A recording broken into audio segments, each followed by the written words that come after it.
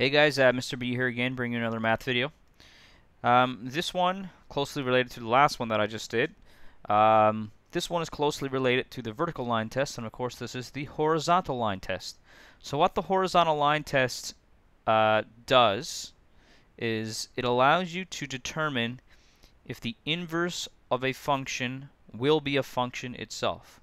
So as an example I got here is the parabola. So if I take the inverse, and all the inverse is, of course, is switching the x and y points.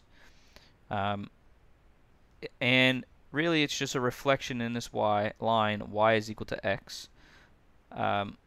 We want to know if that function will still be a function. So the way we do it is using the horizontal line test. So you can sort of picture this graph on its side like this.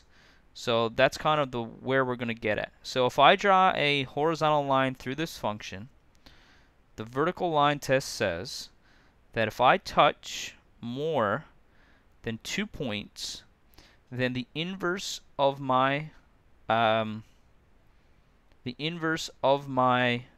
graph or of my function will not be a function. In order for the inverse of the graph to be a function, it can only touch 1 point. So we should know that when we take the inverse of a quadratic, or the inverse of the graph, a parabola, it's not going to be a function, because it's going to be, it's going to look something like, you can imagine this as being your axis here. So it's going to look something like this. I'm not going to attempt to draw it because it's just going to look weird. But it's right here anyway. It's going to look like a U shape on its side, sort of like a C, perhaps you might describe it as. So if I draw a vertical line through that, it would touch 2 points. So obviously it's not going to pass the horizontal line test, because its inverse is not a function. Now we can make it a function if we want it to by restricting the domain, but that's not a video on this stuff.